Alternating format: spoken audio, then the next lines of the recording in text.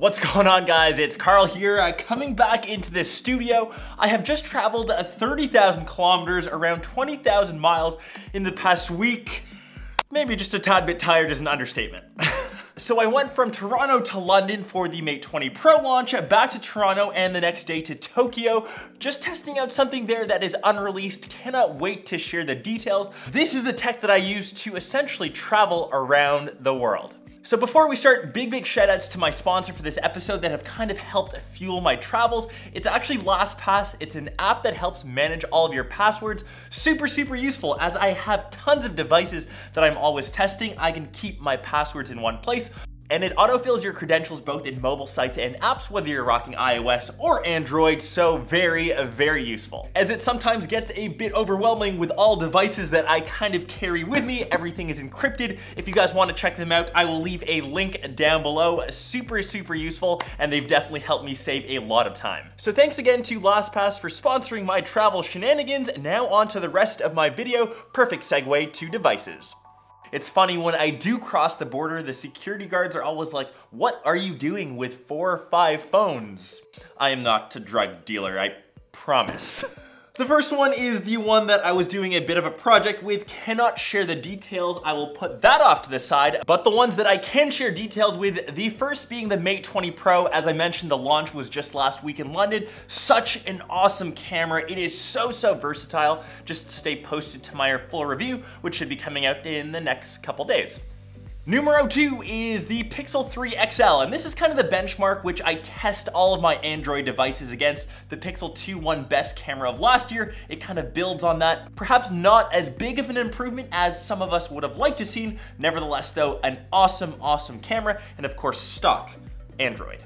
3 is the Galaxy Note 9. I didn't really use this as much. I do like to test against most Samsung flagships. I will put that off to the side. Probably the best Samsung device that you can get. And last but not least, Team iPhone. For all you iOS users, I have the XS Max, kind of the daily driver that I use on my Team iPhone side.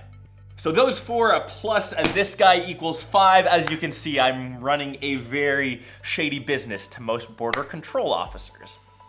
Next up, I guess I kind of forgot to mention this, was the pack, and you can probably see I've got some snacks inside as I didn't finish them. This is a little Supreme pack. I wouldn't say it's the most efficient tech travel pack, but it does kind of hold all of my stuff in it, and the first thing that I do take out usually is my good old MacBook Pro.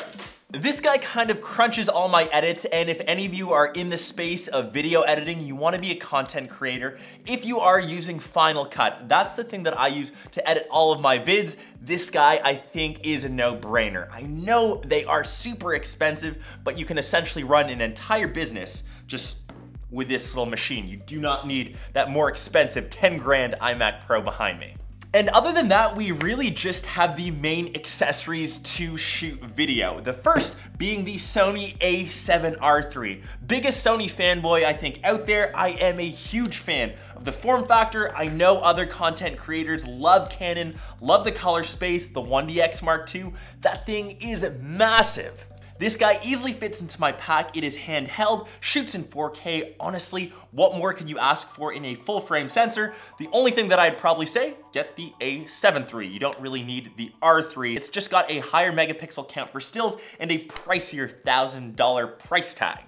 Lenses, I went light and went with the OGs, the ones that I've kind of stood behind for the past 2 years. We have the baddest 18mm 2.8, such a lovely lens, and of course the 85 1.8. I mean, I've got the 16-35 G Master and 70-200. Both of these are 2.8, but the key thing that a lot of people forget when they're traveling, these guys are so lightweight. And even my 85, you can take off the lens cap and it kind of breaks down to this small form factor. I'll kind of flash my Insta images that I shot with both of these guys. Here's the 18 mils, and here are the buttery 85s, by far my favorite portrait lens out there.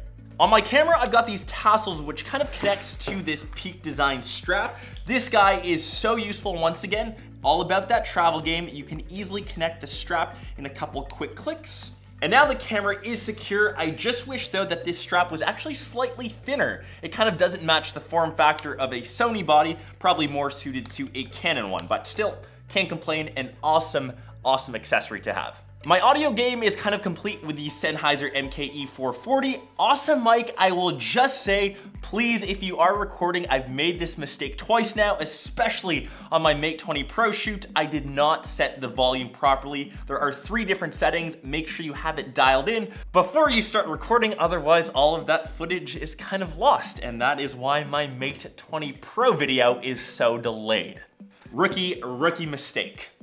The next guy that I went with was this little Benro mini tripod. I actually tried this out and I kind of regret it. And this guy, you can actually pivot around the head when it's not unlocked. So if you have a heavier rig, I had my Sony on there, it just kind of didn't really hold up. This guy has just now been demoted to studio use, and I'm sure I'll still find a place for it.